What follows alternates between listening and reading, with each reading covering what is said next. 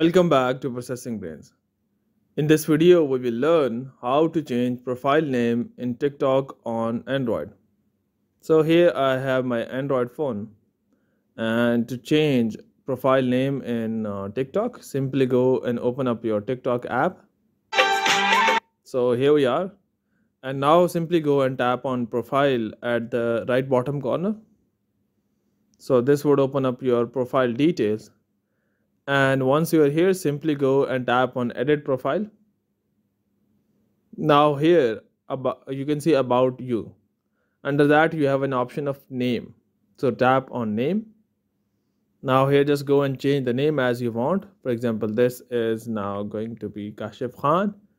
Just go and tap on save at the right top corner.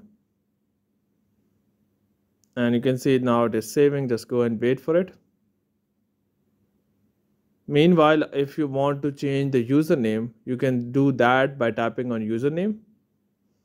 And here you can simply go and edit it. So you can see this is also available.